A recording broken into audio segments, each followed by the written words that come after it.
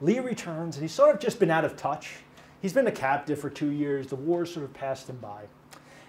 But he has been this sort of constant adversary of Washington. He's British trained. He's fought throughout Europe.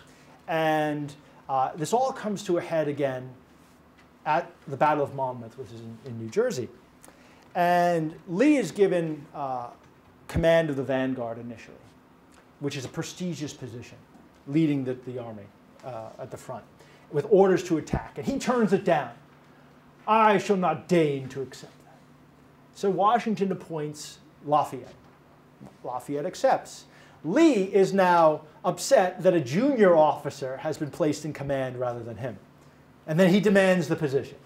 So he accepts it. He marches out, and his force is facing British grenadiers. And ultimately, he's under orders. The question is it direct orders or implied orders? But the sense is he's supposed to attack, and he retreats instead. And Washington catches wind of this. It's actually a drummer who's running back, and Washington sort of grabs hold of him. He's like, "What are you doing?" "Oh, I don't know, sir. We're retreating." "What do you mean?" And Washington charges forward. And he runs into a retreating Lee. And he says to Lee, "What are you doing, sir?" You know, paraphrasing a bit. He says, "Your Excellence," and he calls him, "You damn poltroon." Okay, what does that mean? Means you damn coward. Publicly. And there's all sorts of these mythical languages that the trees shook at the sound of Washington swearing. And anyway, Washington relieves him of command and personally charges in, writing a potential retreat. And this basically stops any sort of challenges to Washington. There's sort of a political side to him also.